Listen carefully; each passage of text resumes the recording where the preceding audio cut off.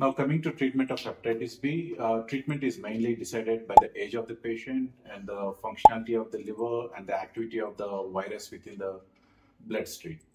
So, all these factors will decide. As such, there is no cure for hepatitis B infection. We can only prevent it through vaccination. So, whatever drugs we give, it will decrease the activity of the virus, but it will not completely cure it. Now, currently, we have some good medicines like tenofovir and entecavir, which will halt the disease to some extent, but they might not be able to cure completely. The, the younger the patient, the more activity of the disease, it's better to start treatment early so that we can prevent cirrhosis and hepatocellular carcinoma in these patients.